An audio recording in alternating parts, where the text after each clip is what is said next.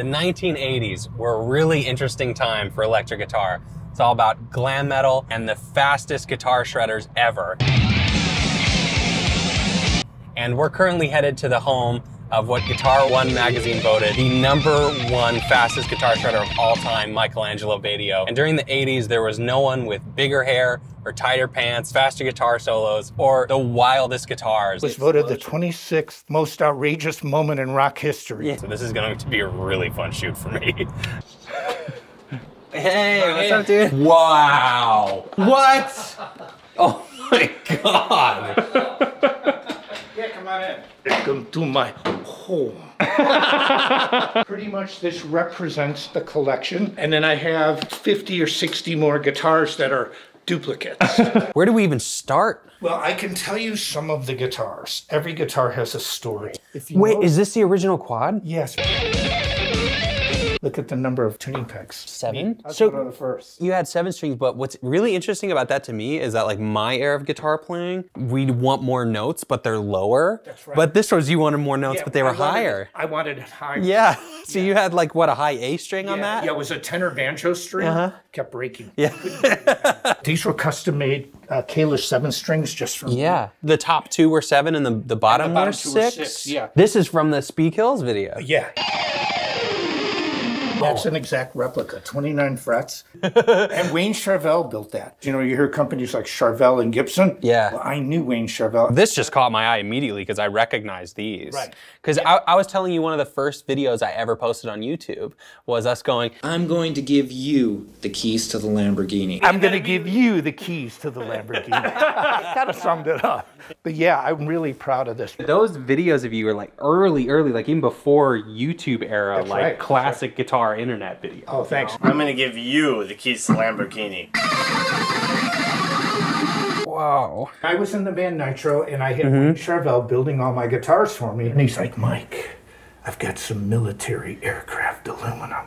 I'm like, well, great. He goes, I can use it for a veneer on a guitar. When Vi came out with the Gem, he had that grip there. Yeah. So we decided, see, this was originally designed. Yeah. And then he did all the cool beveled edges, too. Yeah, But yeah. it's not for everybody. Yeah. But I don't care, neither am I. Back to getting more notes, right up to the neck pickup Yeah. here. Then what does this go up to? Because normally, like That's 24 frets. Yeah, it's 24. Always the double dot, and it goes to 29, which is a high A. Wow.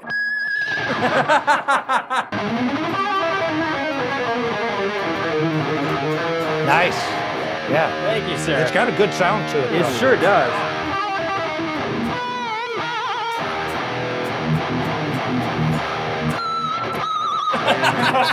I'm not used to going that high on the fretboard. I do have the only Gibson double guitar in the world. this one? This one's really valuable. And this is the only double Gibson ever? Wow. What's up with these tuners? Check them out. What does that do?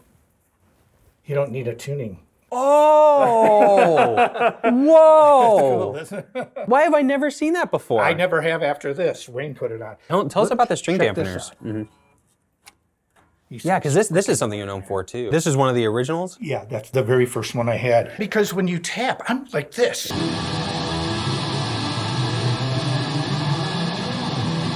Yeah. What are you going to use to dampen the strings? Can I play one too? I've never tried playing like this, obviously. Sawtooth is the first company ever been able to do a limited edition run. Put the guitars together like this. Just a recessed flight case latch. Lock and load, but look at how easy that is. That's awesome. It takes a couple seconds. I love this sunburst. Like it's such a classic look. Oh, thanks. For Yeah. such a not classic design. You know, people said, dude, why are you using tellies? It's the weirdest thing I could have done. I mean, if I made another space age guitar, there, always Really pointing. cool too. Just like that. There it is. It's like a saxophone 12 type of strings of death. Yeah. Ooh, Yeah, see, I only turn it on when I want to play it. You know what I mean? Or else that's going to happen. You know what I mean? That's what'll happen. I think if I can try something simple on this side, and then maybe harmonize with the other one, like...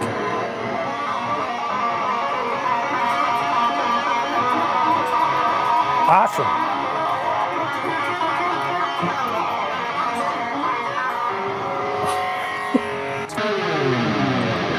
You got guitars in stereo.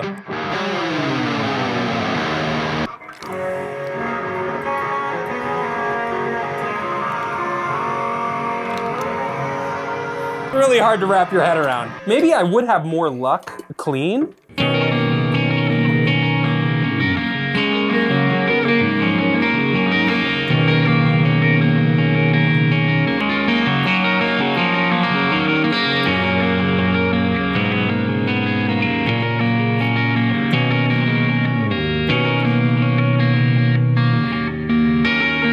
This is hard. It's hard to know all the same shapes, but the other side. Yeah. Like with this chord, for example, I want to go up a whole step, which over here means going to the right, and over here means going to the left. Exactly. That's the whole crux. That's it in a nutshell.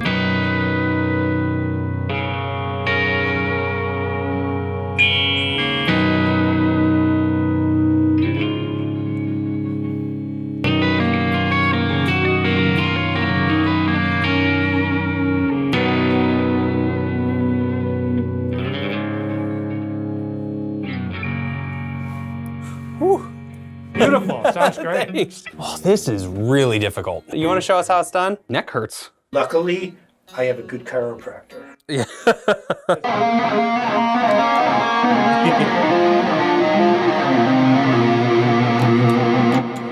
Okay. It's already impressive, but after just trying it, it's so much more impressive.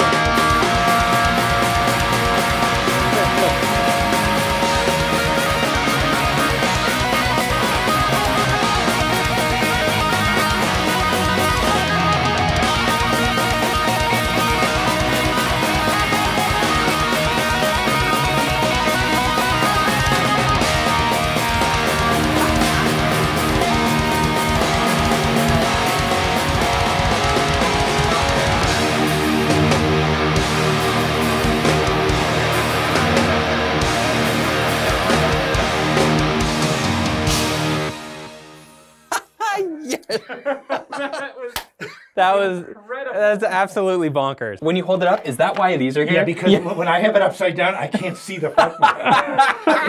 It's my road map. Yeah. You know, the upside down, you got to hold that. Yeah. Could I try? Absolutely. Do you want to back to the clean sound rough? Actually, I think I want to try yours. Because you're not picking, you need the massive overdrive to be able to get the notes. Otherwise.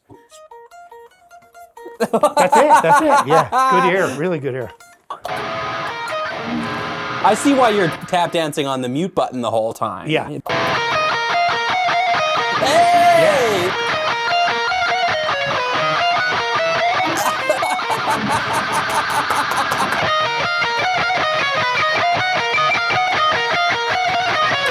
That's great. Yeah. And you had the vibrato too, yeah. When you had it like this? Oh, upside down, you mean? Is that, yeah. So we flip it upside down. There's a B and a G, so you've got thirds. Like that. But then you also need to balance it. I know, that's what I mean.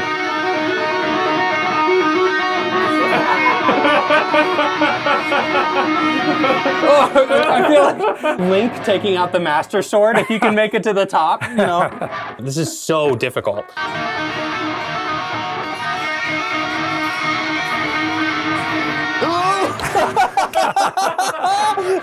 I'll tell you, I've whacked myself in the head many times practicing.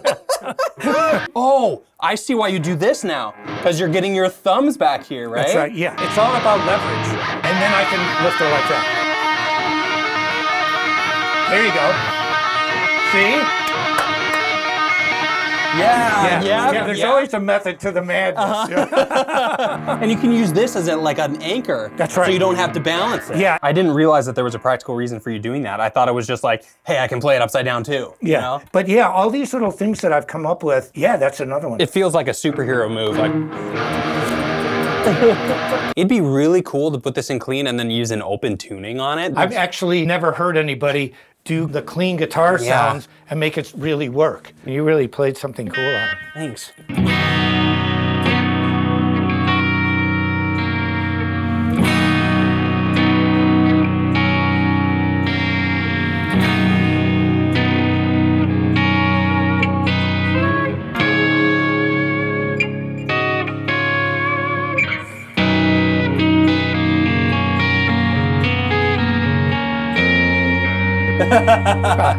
Sorry to do it upside down. It's really cool. It sounds beautiful. Thank you. Gnarly, dude. And I wasn't playing for that long. Yeah, there's just so many guitars and so many stories here. This is over 100 years old. This is a banjolin. It's a Gibson reverse V. Washburn with their hockey stick headstock. This one was called the Gauntlet. The two snakes signify the double. I also love that looking through here, I see a few lefty models. Oh, yeah. And because you also play left-handed guitar, it's like kind of an... left-handed. Oh, really? Yeah, I was born lefty. So this is your first signature? The first one through Dean. We called this the Armor Flame. And this is a later version where you see my logo. Yeah. And this is my own pickup. Cool. It's called the HWS, Hands Without Shadows. Yeah, I prefer passive too. It's more expressive. Yeah. The ones that are on the outer wall, Yeah. I play. Yeah. The ones in there, they need a string. Yeah.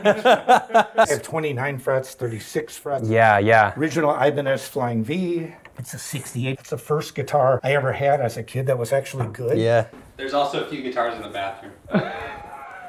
The original quad that was in the Nitro video. Yeah. What is the story of that one getting made and then you eventually getting it back? We were sitting in a meeting with our record company and they said, we want you to challenge Steve Vai to a duel. It just wasn't my nature to, I'm going to challenge you to a duel, bro. And they go, you have 2, Steve Vai has 3. What can you do? I go, 4? And then they go, we love it. They made it as a joke. So I call Wayne. I go, can you do it?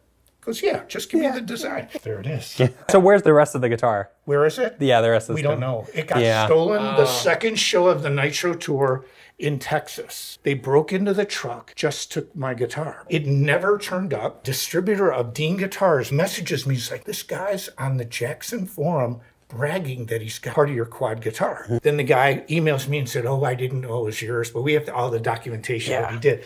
So I had to buy my own guitar back for 1,500 pounds. It was about $2,000. Dean remade the quad. I actually had a tribute to rock guitar show in Vegas for a while. Each guitar needs its own amp. So this quad needs 4 amps, yes. So you're on stage with 4 different guitar rigs for one? Yeah, and then we wheeled it out like the Trojan horse. Yeah. What year was this one made? 89. 89. Yeah. I remember seeing it like back in the LimeWire video, going to a friend's house. The title of the video too was something like, wildest guitar solo ever. And then we started, there's an explosion, and then blah, blah, blah, blah. Yeah. So I remember seeing that so vividly. It's wild to actually see. Yeah. Okay.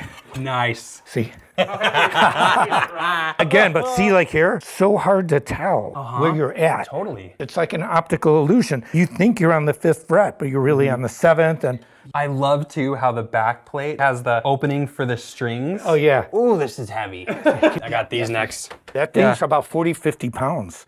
Not enough necks. I have one other stand that's a mind blower. The next move. Did the necks of the guitar move? Yes. I mean, if you have the one with the moving necks, I mean, we gotta do it. This is too much. I'm just putting that. Yeah, look out. Occupational hazard. Okay.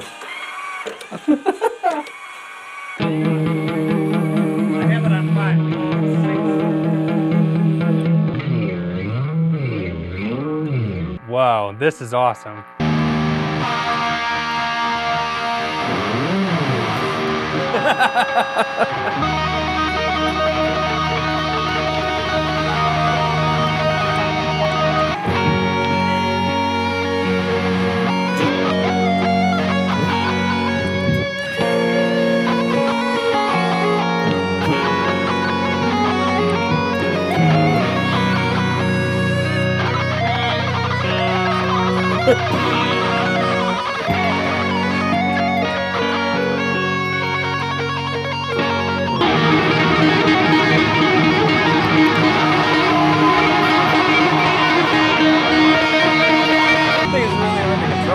I know. The double's much easier.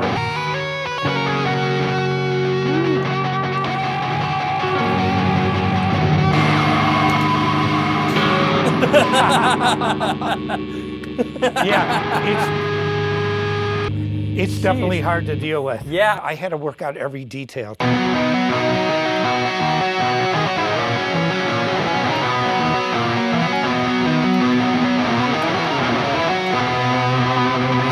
That's one of my risks. Yeah. Oh.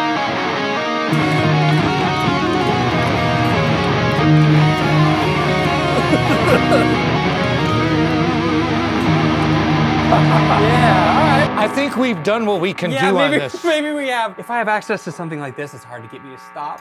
You know? Well, this has been really fun. Yeah. Rod, thanks. Yeah. Yeah. Angelo Batio, thank you so much for letting us see your guitar collection. We really appreciate it. Cool. Anything you want to plug? You know, just maybe, my metal method instructional programs, sawtooth guitars, sawtooth amps. Yeah. I'm sure this isn't the last musical adventure we go on this channel if you would like to subscribe. And yeah, thanks again. This has been awesome. Yeah. See, we have lasers hooked up to this. I have to get... There's so many switches on the lasers too.